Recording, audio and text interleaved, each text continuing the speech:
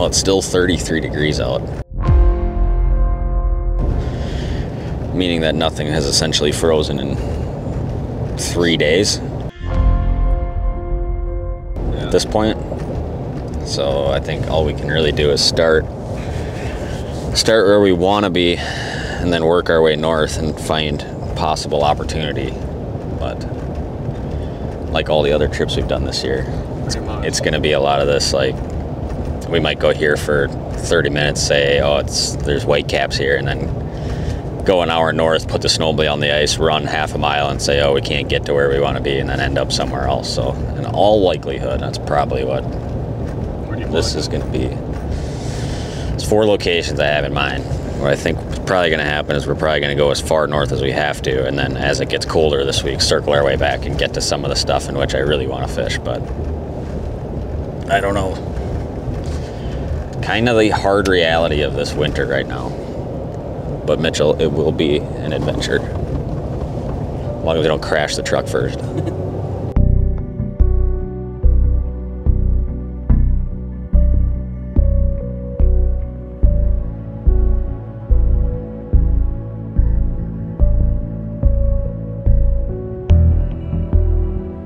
Well, turns out 35 degrees and rain is not extremely conducive to ice making. But we have checked location potential number 1. It was a mix of open water and like 6 foot tall stacked ice. So, I mean, pretty much not possible there. So we're gonna go look at another spot, which is probably very low possibilities. We don't honestly know right now at this point if we're fishing, like we're gonna go somewhere out here today, or if we're gonna drive like another 3.5 hours and go somewhere else, or another 2 hours and go somewhere else. This is gonna be one of these kind of fishing trips right now. We got literally everything man could possibly desire loaded in this truck and trailer right now. And we're just trying to make something happen for y'all. Dude, every time you point that camera at me, I'm just gonna crash the dang truck. I almost crashed. And it's kind of like slippery out too. Slippery. Look at this little spot down here. How far is it to that? It's 2 miles south of us. We could definitely run the snowmobile on the shoreline, couldn't we? Looks like it. Now it's decision time, because obviously you're like, do you go out there, do you put the snowmobile on and run down the shoreline a little ways? A lot of these big lakes, they're just like so gradual on the shoreline, where like, you know, the ice is frozen to the bottom right next to the shoreline. So you're not gonna like fall through even if you took a machine there. But if you got a couple miles down, could you walk out? I mean, you're gonna be around fish there for sure, there's no doubt about it. I think we could fish here. What do you think? It looks like it. There's open water farther out. Yeah, nobody out here. I like that. Do we dump the snowmobile and run down the shoreline? I mean, it's basically the only way to check, and it all comes down to what you feel best about.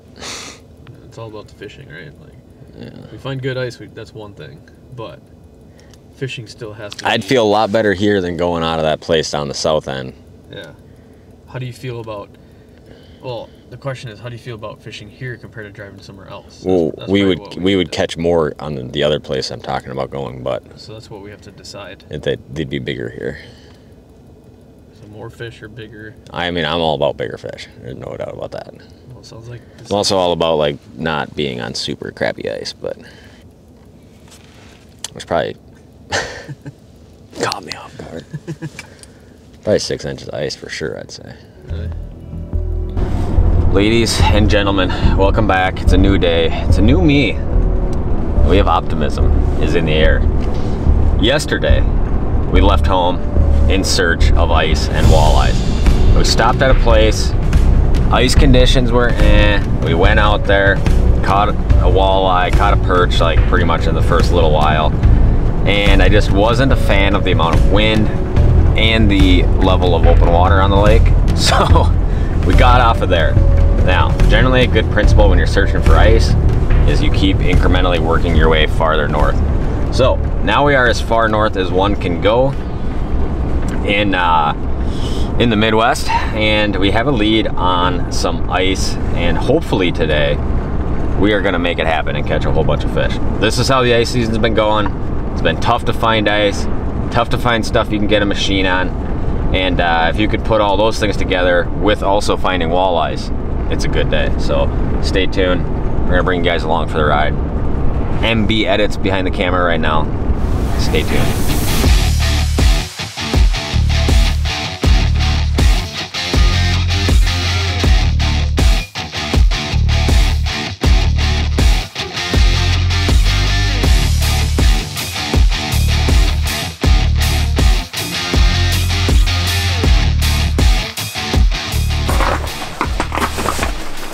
You got her live? Sure do. Alright boys, well the good news is we definitely found ice. We are on it, and that feels good. We are sitting in kind of a big flat situation here. We're sitting in about 20 feet of water. I'm not really going to talk too much because I'm just kind of excited to fish right now. So we're just going to kind of let the fish hopefully do the talking here. And hopefully we kind of get out here. We didn't get out here super early because we had to like film and you know whatever. But we're hoping this kind of morning bite really starts firing off here. Better fish. Oh, you just got it. You got it. I think you got it. Let's see if the jig falls. Oh, he's on it. Definitely got it. He's on it. Definitely got it. Stick it right at the bottom. Oh, first bite of the day here, guys. Forgot my normal dead stick rod in the truck, so we got a 44-inch dead stick rod now. But you know what? It'll work. Little jackknife jig on here. Kind of the go-to dead stick presentation. And there we go. Fish number 1 on.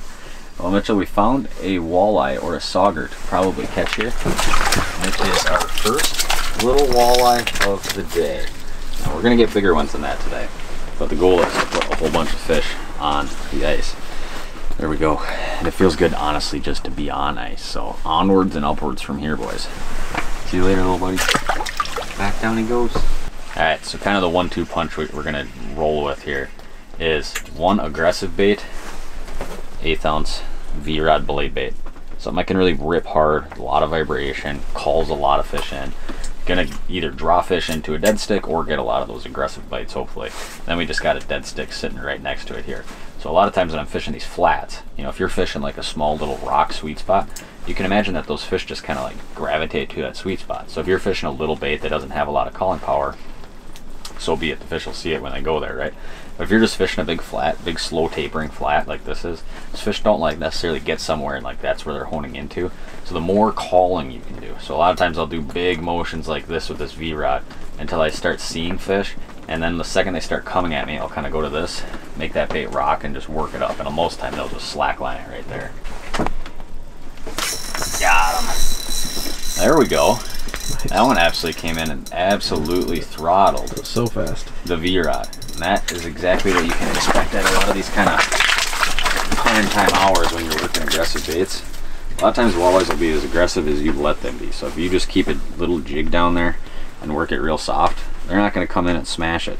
But if you put a blade bait on like this and kind of crank it hard 5-6 feet off bottom, those fish are generally much more inclined to come in and really rocket ship at you. Here we go. That's a 15-incher to get things going. We're doing it, Mitchell. We've already surpassed our total from yesterday, even though we only fished for an hour yesterday, but we're gonna catch some fish today, I think. See you later, little buddy. Back down he goes.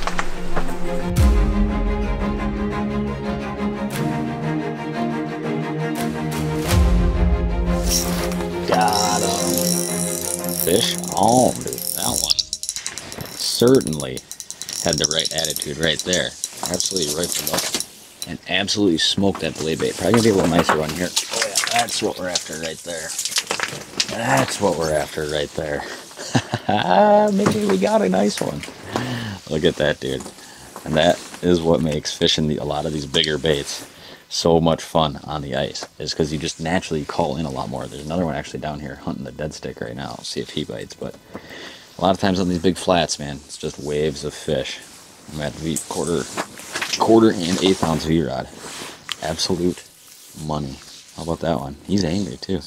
How do you like the angle, cameraman? Is the lighting good? Is the film good? Perfect. Because that is honestly my honest concern. Audio looks to be on. Solid, probably 20-incher there. Big fat one. Came in, smoked the blade bait. How's it getting better than that, man? That is too cool right there. All right, there we go. Big, chunky walleye. Going back this morning. I mean, dude, are we having fun? Are we having fun? Jigging piles of walleyes on aggressive blade baits? I don't know how it gets a whole lot better than that. If we can catch some more of that size, that is really what we're after. So we'll deploy the V-Rod once again and make some magic happen, I suppose.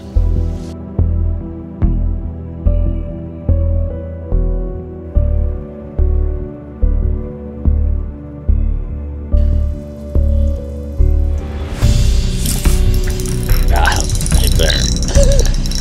Dude, it is so fun working them on a blade bait because you're really kind of interacting with them a lot more than you would like almost like dead stick in a spoon. What you got? Feeling all right?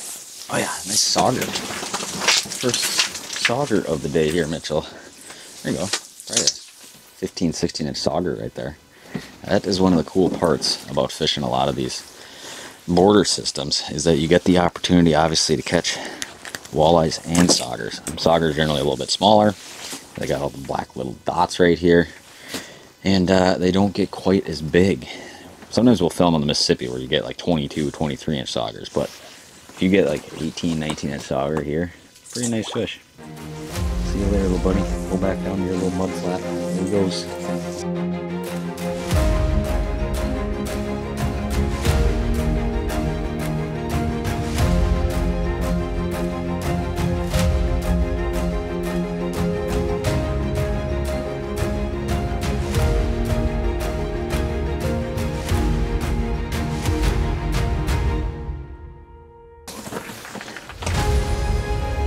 Holy cow, he ate it, didn't he? I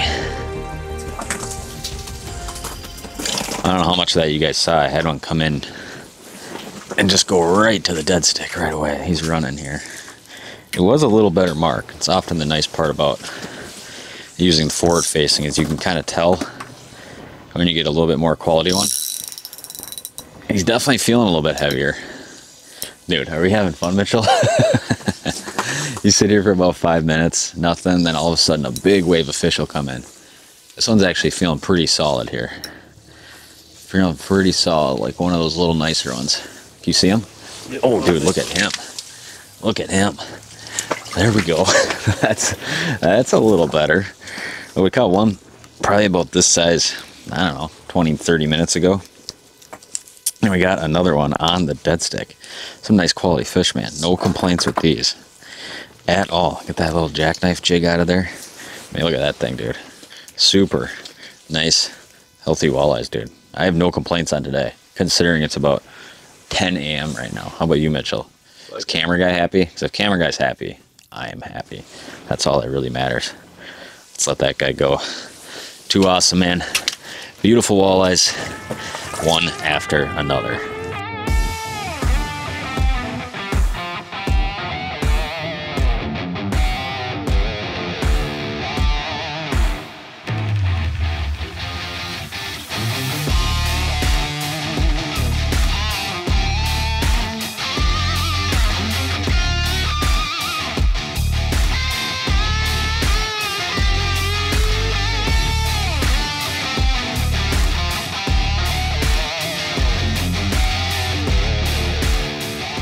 Alright, well, we made a little move here, so we're going to see what we can do. Just doing a little outside hole hopping, running and gunning. You know, the best style ice fishing. So we're going to stick with the aggressive bait presentations, and in a second here, hopefully we'll be marking a few walleyes for you guys. I mean, do you think the people want to know? I think so. Alright, so cameraman has directed me to give quick... Right. This whole cameraman thing, guys. Cameraman Mitchell has directed me to give quick snowmobile demo and how having a setup like this is highly beneficial when you're doing this kind of hole hopping style of fishing. So we got the Humminbird Helix 5 at the dash. Now this obviously has a lake map on it. You can look at sonar on here, your mapping, everything, you know, kind of whatever you want on here. Keep all your waypoints in there. One thing I did was put this on here this year, which seems to be the best system I've found for carrying this transducer puck. So if cameraman Mitchell jumps over to this side, basically all I did was tie off basically a small like tool pouch. I mean, you can keep like a pliers in here or stuff, but when I'm running, real easy to just throw the transducer in there and get to the next spot, take it out, boom, you're obviously fishing, right? Keeps it out of the way so the transducer's not getting all beat up as you're kind of running around. On the front, we got obviously auger rack. This is the ice digger mount. Obviously works super good. I mounted it straight to the bumper. Get to where you're going, drill, get done drilling, put her back on, cinch her down, she's locked in. And of course it wouldn't be ice season if you didn't have a nice salty dirty snowmobile. The back, we obviously got the big storage bins. Quickly slide all my rods in and out of here, keep my tackle in here. And here most of the time I'll put, well, right now we got 100% Colombian K-cups in here for the Keurig, hand warmers, but I'll put my graphs in here, things like that. On the back, this is generally where I keep my big live mount, mounted down right to the top. Cut a little slit in the side of this box so I can put all the wires through there. And then back here right now, I have an additional 2 graphs plus Dakota lithium batteries and things of that nature. And then obviously on the hitch, we got the Eskimo on the back. So if you're gonna buy a machine for ice fishing, it's highly beneficial to try to set it up like this. It makes the process so much easier for like, oh, you wanna move 2 miles that way and fish for 20 minutes, see if there's fish? Sure. Start the key, move to the next spot, and you're fishing right away. So it's not a big drawn out process. So when you're in the middle of the day running around like this, it makes it easy.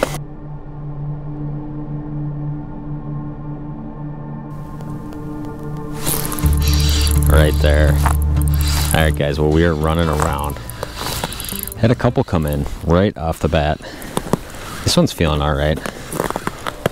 It actually kind of downsized to a spoon here. Oh yeah, nice walleye. Nice walleye right there. Nothing big, but catching them running around. It is so nice outside. Last night, we literally drove up here in a complete whiteout blizzard. And it was so brutal, you wouldn't even believe it was this nice out today. Mitchell said it's 13, 14, 15 degrees, sunny, absolutely no wind. Look at that, perfect 17-inch walleye right there. Just kind of was seeing a few fish middle of the day that just weren't like super fiery, and just went to the old 1/8 ounce Rattle Master in a bright pink for kind of this tea-stained water. And right away, that one flew up a bit. There we go. Let's let that guy go. I mean, you can't beat it, man. Catching walleyes, jigging all morning, running around outside on a beautiful day, catching more walleyes. And basically, if I am seeing a bunch of these fish running around and like they're not super bitey, generally all I do is go to a spoon like this, go to a little bit more of that hard knocking, put just a touch of meat on there, just enough to convince them if they need it. And generally that setup right there is going to catch any finessey walleye that swims most of the time. He's going to eat it for sure. What? Just going to sit there on him. Got him. That's the best, dude, is when you see one coming and you're like, oh, he's going to do it. He's going to do it. And then he actually does it. It's feeling all right. Feeling all right. We seem to have landed on a little pot of decent-sized walleyes here in the midday. Oh, yeah, look at him coming up. Decent fish there, huh, Mitchell? There's nothing wrong with those ones. Look at the dude. Just an absolute butterball, too. Well, you guys are seeing it real time, just to kind of switch these fish wanted from that real aggressive blade bait down to just kind of the standard spoon. Another perfect walleye right there. I mean, I honestly don't know what more you could ask for. After, especially given the winter this year, running around, trying to find ice, finally you get on some and you're catching nice fish. Dude, on a day like this, are you kidding me? How's it getting better, cameraman? Awesome. Is cameraman gonna catch one? Maybe. Cameraman's gonna catch one this evening. I'm gonna film cameraman catching one. You gonna call me cameraman? Yeah, you don't even have a name anymore, to be honest. It's just literally cameraman. That's literally all you are to me, is cameraman. Cameraman, get me Subway. Cameraman, swap my GoPro batteries. Cameraman, how's the lighting look? All right, you guys. Cameraman. Yeah, we got one. He's marking one. Yeah, he's coming up high. He's coming up high. You got him? I got him. Cameraman's on, dude. Cameraman, just cameraman the did lowly cameraman. Dude, this is actually. It looked like a better mark. I'm not kidding. This is a nice fish. It definitely did look like a better mark. Yeah, this is a nicer fish, man. I'm not kidding. Well, we're kind of waiting for the next little push to come through and see him fighting down there on the live. What do we got, Mitchell? What do we got? Take a look in the hole. What do we got? Oh, it is a nicer one. I'm not doing anything. Look at that one. Cameraman gets a good one. Come on, what's this thing? Dude, look at that. There we go. Cameraman. You like how I grabbed him too? Cameraman for the win, dude. Just a lowly cameraman. This is like the biggest fish we caught so far. It is a nice one. So I wonder what the rest of. What are the odds of that? He was hooked solid too. I wonder. What do you guys think of this? He's been throwing shade at me all day, calling me. Let me correct some lighting. Cameraman, and he's been making fun of me all day, calling me cameraman. Look who pulls up the biggest fish of the day. That is a nice one. I think we might be a little fogged, but I think we're good. A little fog, yeah. It looks like it's foggy. Should we pull him outside for a second? Sure.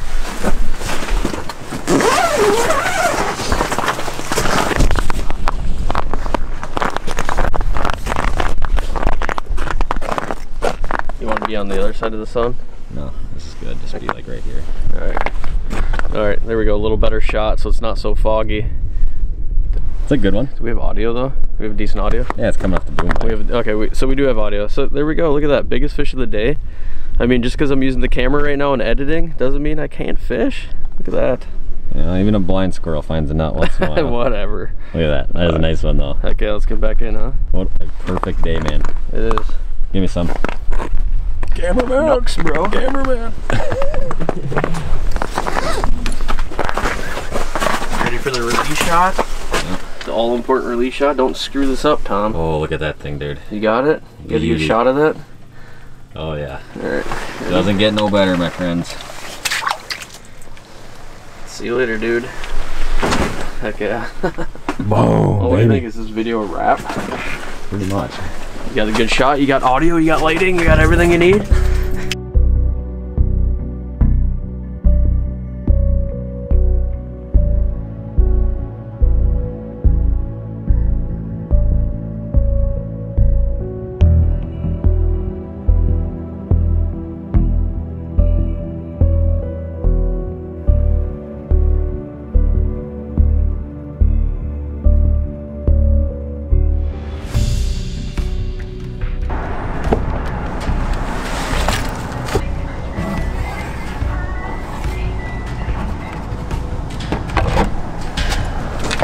You like that or no?